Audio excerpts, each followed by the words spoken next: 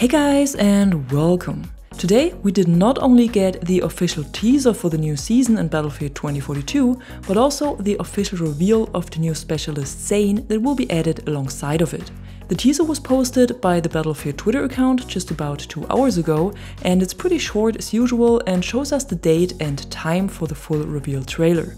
This will be tomorrow, November 17th at 8 AM PT or 5 PM CET, and I've put the link to it in the description below so you can set a notification for it here on YouTube.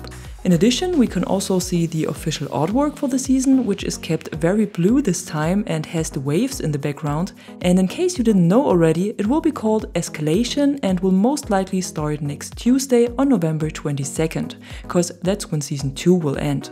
And then we got a little more info about the new specialist Rasheed Zain, cause there is a blog post available now, just like it was for Liz and Crawford, where there is a bit of lore around the new specialist, how he came to the nopads, how he ended up in the Nordvik facility where the new map will be located, and also some more info around the terrorist Oz and his new weapon that he's working on. And if you want to read through all of this yourself, you can find a link to it in the description below as well, but I covered most of it in my last video already, where I tried to puzzle the pieces of the Easter egg together.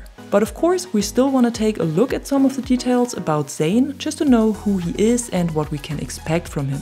So he's at the age of 24 now, was born in Egypt as the son of 2 politicians, and was part of the Egyptian military, where he quickly climbed the ranks due to his confidence and resourcefulness. But one day when he was part of a rescue mission at a collapsing tower block, he got buried underneath the building and was found a day later. Because of his severe injuries, the doctors had to amputate both his legs above the knee, and after his rehabilitation, he met the aforementioned terrorist Oz while he was volunteering at a no-pad shelter.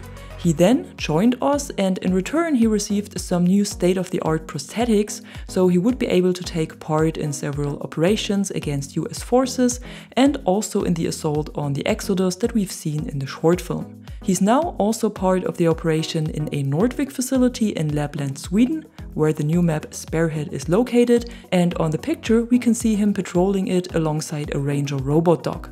We can then also learn a lot more about Nordvik as a company and how it was founded and got involved in all of this, but like I said, if you want to read through it yourself, just follow the link in the description.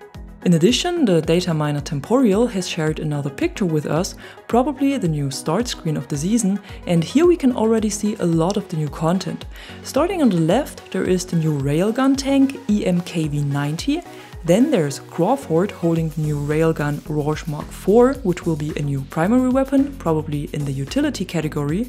Then in the middle we can see our new specialist Zain again with his XM37A airburst rifle, which will be his active ability. His passive ability will be faster health regeneration after a kill. And then on the right side there's Rao with a new shotgun in his hand, and this one is called NVK-S22 and looks a bit like it took inspiration from the SIX-12, which is available in Rainbow Six, for example. In the background we already get a glimpse of the new map Spearhead, and that reminds me a lot on Exposure, to be honest, but I wouldn't mind to have another map with this great design in the game. So that's everything we have so far. I'll be back tomorrow, of course, with a breakdown of the Season 3 trailer, so if you enjoyed this video, be sure to drop a like or a comment below and subscribe to the channel to stay tuned for more content like this.